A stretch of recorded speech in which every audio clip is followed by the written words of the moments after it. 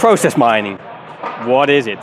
And how can AI help in optimizing your processes? I'm here with an expert, Veronica DeSalvo.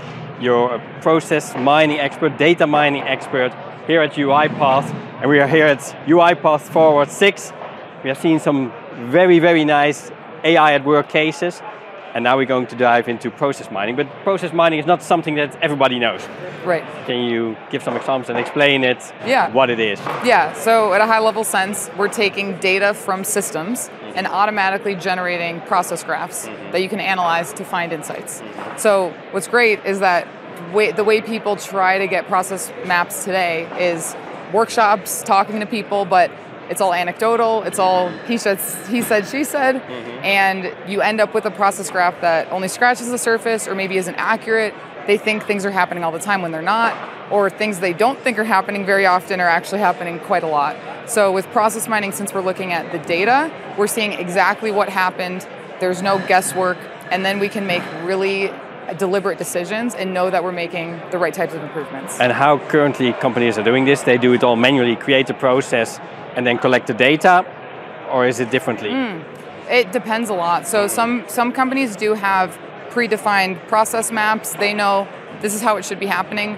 Other companies say, we don't even know what the current process should be, what people are following. So it all really depends. We work with both. Either way, we could use process mining to verify that how we think people are performing the process and should be is how they are, or discovering how it's being performed in order to make those process maps of how the process should be done.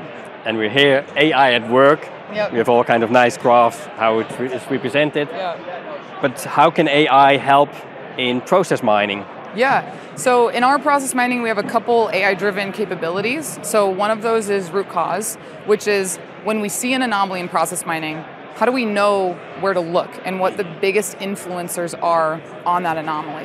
And so we have what we call root cause analysis, and it uses some AI-driven analysis techniques to figure out not just who's doing it the most often, but who has the most impact on driving up that KPI. And then you really know, okay, I'm talking to the right people who know why this is happening, and then I know that I can drive up, up or down that KPI depending on where I want it to trend. And AI gives you the insight, or also gives you recommendations what to do next or what to do better? Yeah, so in root cause analysis gives you that insights, but we also have an automation potential dashboard that can give you recommendations based on, hey, based on the data, we see that these are the activities that are taking up the most people's time, and then we have a simulation ability to say, well, what would happen if I automated this? How much time could I save? And in that, we're really seeing, okay, what's your next step? How can you actually achieve those savings?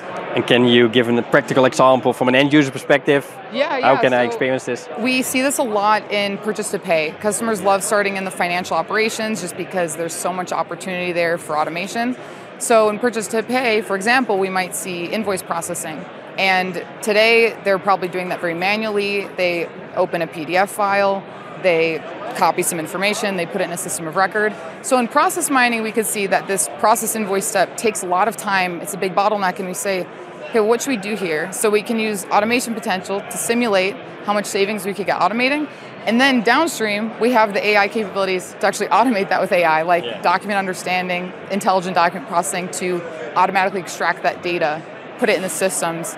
And so in that way, it's kind of that end-to-end automation with AI, right? Using AI not just to automate, but also in the discovery process to figure out what we can automate with AI. Yeah, and it's a domain what many people don't even know it exists, and there's so much to gain. Exactly. And with AI, it makes it very simple as well. Exactly. Veronica, thanks a lot. Great insights. Yeah. Oh, there we go. Thank you for watching, and we look forward to see you next time from Las Vegas, UiPath Forward, number 6. Number 6. Thank you. Thank you.